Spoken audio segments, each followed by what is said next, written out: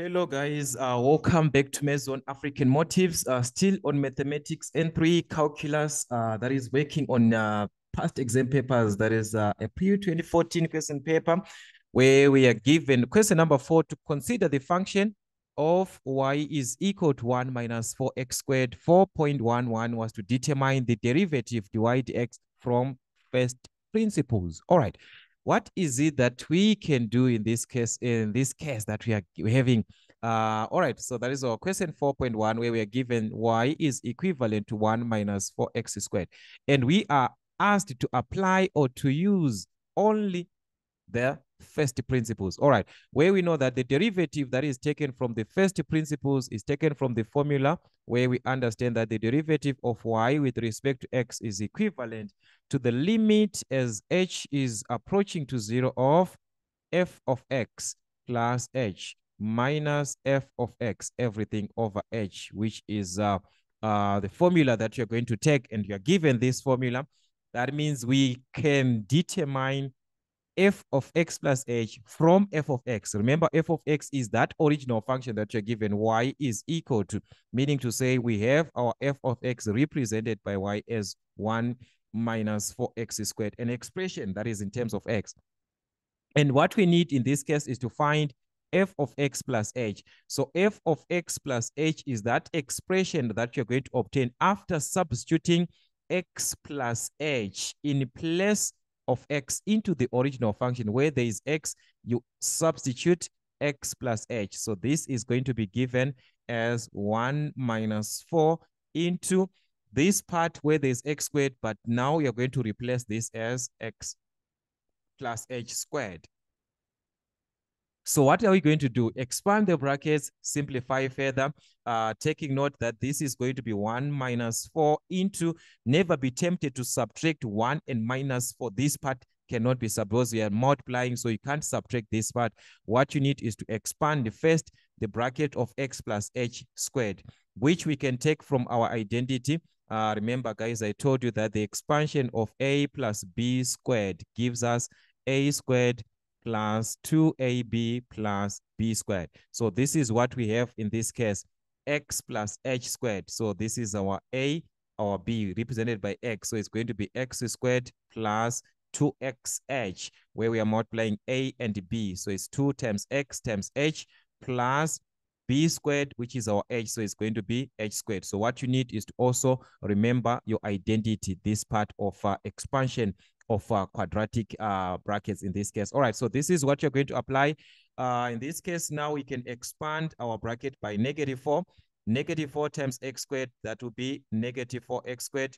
-4 times positive 2xh, that will be minus 8xh. -4 by a positive, this will be a -4h squared. So this is our expression for f of x plus h, the one that we need into the simplification or into our derivative. So in place of f of x plus h, we are going to substitute this. So meaning to say the derivative of y with respect to x is going to be the limit as h is approaching to 0 of f of x plus h, which is this function that we obtained. So we're going to substitute as it is. That will be 1 minus 4x squared minus 8xh minus 4h squared. Then we subtract our f of x, and noting that our f of x here is an expression. So whenever you're subtracting, open a bracket for that one. So that's a negative. You subtract everything. That is, you subtract 1 and minus 4x squared together by opening a bracket, and everything is over h.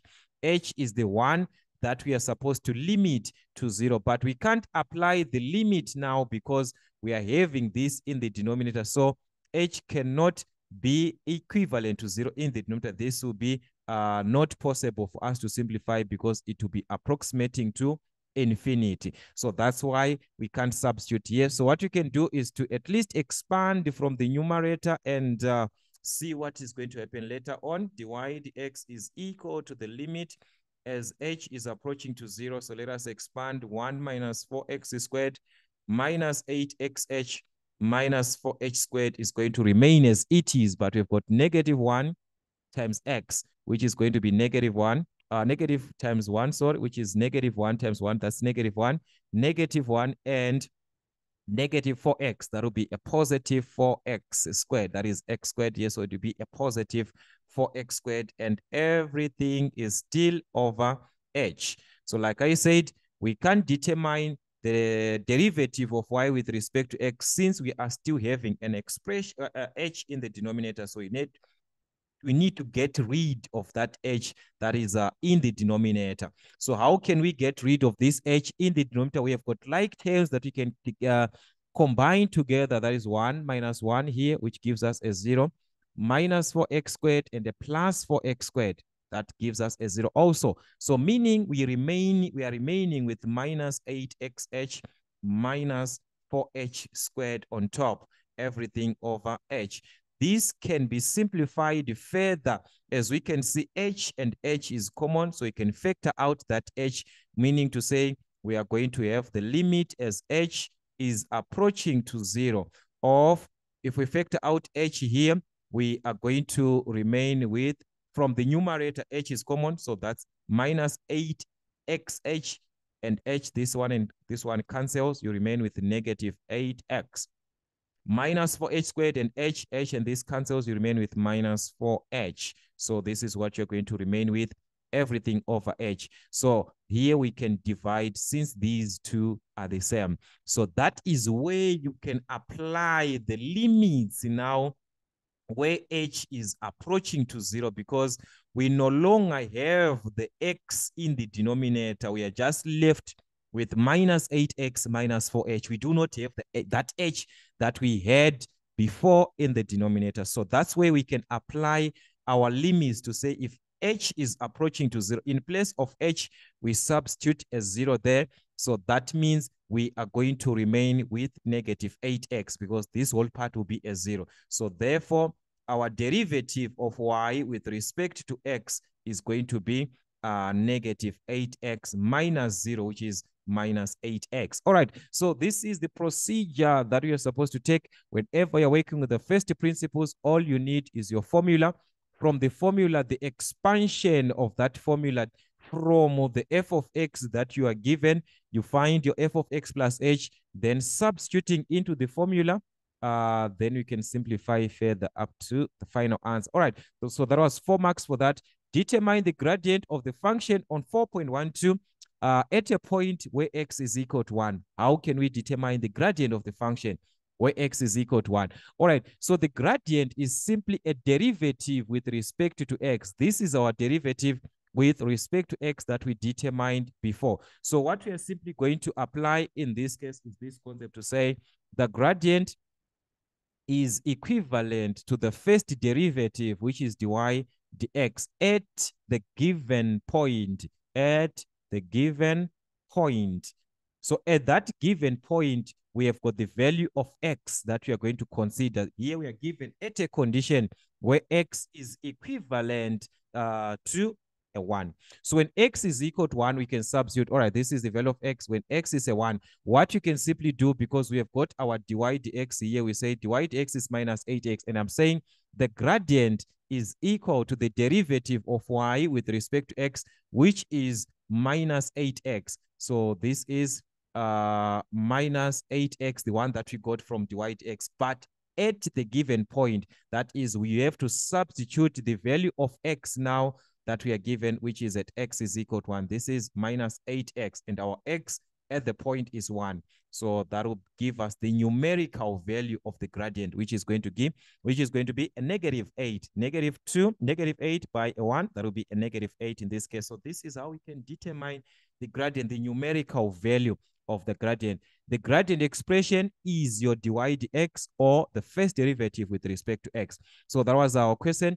Then on 4.2, the application of our derivatives, in this case, to find dy dx, if we are given y is equal to the square root of x minus x squared minus 2x everything over x squared. Leave the answer with positive exponents and in said form. So how can we rewrite this? All right, so let us just try to do this. All right, I want the question, so I'm just going to try to increase a little bit. All right, so this is our question, guys, that you're given. So what we need in this case, we're given y is equal to the square root of x. So if you are to check from the square root of x, what we need is to rewrite this square root of x in a format that is applicable, that we can find the derivative. Remember what I said, that if we have y is equal to ax to the exponent of n, therefore we can find the derivative of y with respect to x being an x to the exponent of n minus 1. You just multiply exponent, subtract 1. And also if y is equal to ax, therefore the derivative of y with respect to x is a. If y is equal to a, which is a constant, the derivative of y with respect to x gives us a 0 for any constant that we might have. So in this case, what we need is to rewrite in the format, in this major format that or this or whatever that you have in this case. All right. So the square root of x from our laws of exponents, that is to the exponent of a half. So meaning to say we've got y is equal to x to the exponent of a half minus, I said previously, whenever you are dividing with where we've got a common denominator like this part, we are dividing this whole part by x squared, meaning to say x squared is affecting each and every term. So what you're going to do is to separate minus x squared over x squared minus 2x over x squared. The x squared can be separated between these two terms. So we are going to find y being equal to x to the exponent of a half minus, still in our bracket, let us simplify this part. X squared into x squared, that's a 1. So this cancels, you get a 1 minus, here we are having a 2. What about x and x squared? What is going to happen? You are dividing the bases which are the same. So you subtract the exponents. So this will be x to the exponent of a 1. This one on top, this is a 1 minus 2. So 1 minus 2, that's a negative 1. So meaning to say we've got minus 2x to the exponent of minus 1. With this format, guys, it is going to be very, very easier for us to differentiate or to find the derivative. So what are we going to do? Let us expand our brackets. Like I said, we've got a bracket in this case affecting with a 1. So that will be negative times 1. So this is the same as negative 1. So it's negative 1 times 1, which is negative 1. Negative 1 times a negative 2, that will be a positive 2. But we've got x to the exponent of a minus 1. All right, don't consider this, guys. It was something else. So this is what we have in this case. Now we have the format, this typical format of y being in this format. So what you can do is to find the derivative there. So what is going to be the derivative of y with respect to x? All right, we said we are going to multiply by the exponent. Half here multiplies a 1. This is a 1. So it's half times 1, which is a half. X to the exponent of, you subtract 1. So it's half minus 1. Any minus 1. So that will be a negative half. Okay, minus 1 is a constant, just like y is equal to a. And I say the derivative of a constant gives us a 0. So there's nothing that you're going to get here. It's a 0. All right, so we move on to this part. 2x to the exponent of negative 1. We multiply by negative 1. So it's 2 times negative 1, which is negative 2x. We subtract negative 1. We subtract 1 on the exponent. So it's negative 1, which is a negative 2. So that's our answer. But if you check, we are told, or we are given an indication that leave the answer with positive exponents and in said form. So it's not just having this answer, it must have positive exponents. So that's the first thing that you're going to have. Let us rewrite this as positive exponents. So how do I remove a negative? Remember that negative simply means 1 over. So this will be 1 over. Already this part, it was supposed to be like this, 1 over 2 like this, times x to the exponent of minus half, which is 1 over x to the exponent of a half. So you multiply 1 and 1, which gives us this 1 here. Then we multiply 2 times x to the exponent of half. That will be 2x to the exponent of a half. Remember, if we are multiplying, we multiply only denominators to denominators, numerator to numerator. All right, so that's the same thing here. We've got minus 2. X is the one that is raised to the exponent of minus 2. So it will be over x squared. So take note on this part. All right, so this is our derivative. We have written this as positive exponents, but we still have a condition that we're given. Also, it must be in said form. Think of the square root of something that is in said form. So that is how we have our said form on x to the exponent of a half. Remember, to the exponent of a half simply means the square root of, and it is not 2 that is affected, it's x, not 2. So the x is the one that will be affected with the square root. So it's 2 square root of x like this, minus 2 over x squared. So this is going to be our derivative of y with respect to x in this case, in terms of positive exponents and also in said form. So these were the stages that you're supposed to take. As you can see, yeah, it's just a little bit that you need to work on your derivatives. As you work on your derivative, don't forget exponents, because that is the background of our simplification, the use of exponents. So that topic has to be revised again as we are moving. Each and every topic has got something to do with another topic. So they are same with the derivatives.